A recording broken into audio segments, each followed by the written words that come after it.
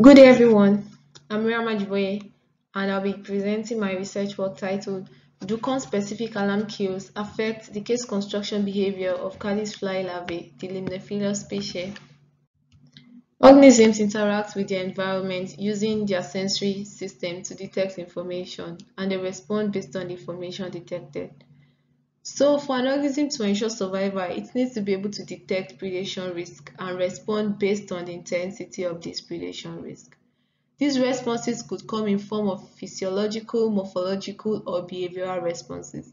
Caddisfly larvae are known to elicit both morphological and behavioral responses when exposed to predation risk, and this can be observed in their cage building behavior. These caddisfly larvae are found in various freshwater habitats like pools, ponds, stream, rivers, lake, and larvae of many species build cases of different sizes and shapes using materials present in their environment. Some of them use mineral materials like sand grains as seen here in A, and some of them use organic materials as seen in B, like the bark of a tree, or some use leaves or sticks. These cases has been described as a predator shelter as it protects their delicate body from damage because they're exposed to various freshwater predators like fish, crayfish, salamanders, dragonfly gnats, and even aquatic birds. It also serves as a protection through camouflage because the cases are built with materials present in their environment, so they're able to match the background environment. There are variations in this case construction materials which can be influenced by predation risk. Larvae tend to use more materials or materials that are more resistant to crushing when exposed to predation risk. So the cost associated with case construction sometimes seems to be related to their susceptibility to predation. Studies have shown that caddisfly larvae are able to respond to predator-related chemical cues like predator odor and conspecific alarm cues. And predator odor have been described to affect case material selection, case construction behavior, as seen here on the image on my right. In the absence of chemical cues, larvae did not repair the damaged portion of the case, while those exposed to predator odor, they repaired the anterior portion of the case that was damaged by using the glass sand that they were provided with. Both predator odor and conspecific alarm cues affect larval activities. They tend to reduce their activities by reducing their latency to emerge from their case and move around when exposed to these chemical cues. However, the effect of alarm cues on caddisfly larvae case construction behavior has not been documented. So for my research, I investigated the effect of damage-release conspecific alarm cues on Limnephilus species larvae case construction behavior. The larval species used in this experiment built their cases with sand grains and they attached some sticks to the side of the cases. To prepare alarm cue for this experiment, 1 gram of larvae was crushed in 200 ml of water. The solution was filtered and the filtrate was used as alarm cue. The case construction materials were provided to the larvae and these materials were gotten from their natural environment. So the materials were sand grains, which is half tablespoon each, and then 4 sticks for each larvae.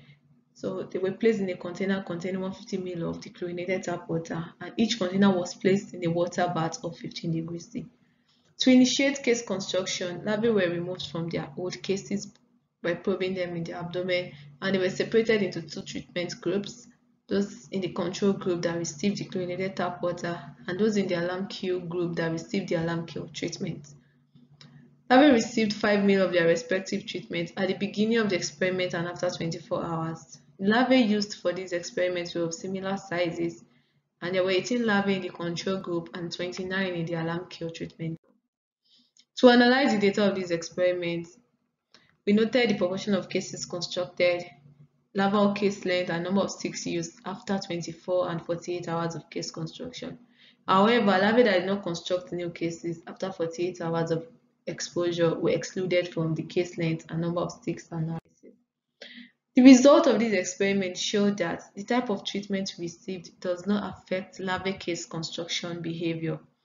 They all constructed at the same rate, irrespective of the type of treatment received after 24 hours and also after 48 hours of case construction.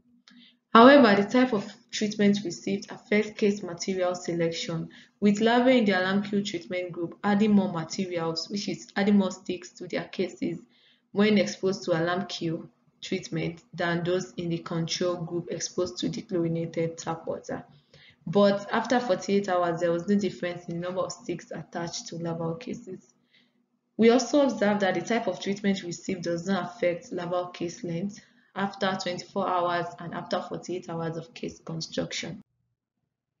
Unlike other caddisfly species like the family Phrygianidae that build their cases faster, the Limnephilus species used for this experiment do not construct their cases faster, and this could be because of the material used in building these cases. They use sand grains and sticks. So these two materials have been described as an energetically costly material because they require more silk to bind them together. That could explain why fewer number of larvae, about 36% of them, constructed new cases after 48 hours of case construction. Also, the quantity of materials available for case construction can influence this behavior. For instance, a study shows that for those that build their cases with sand grains, they need at least 1 centimeter depth of sand because they have to burrow into the sand to build these cases. But for this experiment, they were not provided up to 1 centimeter depth. So that could explain why fewer number of larvae build cases in this experiment as well. However, we observed that alarm queue affected case material selection, with larvae adding more sticks to their cases when exposed to this alarm queue treatment group compared to those in the control group. Studies have shown that the predator foraging mode determines the effectiveness of larval cases as a defense against predation. They tend to build broad and large cases, or use sticks instead of leaves, or mineral cases instead of organic cases, just to make their case more resistant to crushing when they are being attacked by predators. But for this experiment, we observed that the predator defense strategy for this particular larval species is the addition of more sticks to larval cases. So, in conclusion, case construction behavior can be used as an indicator to assess predation pressure in the aquatic environment. By studying behavioral changes, we can help understand how the organism perceives the environment.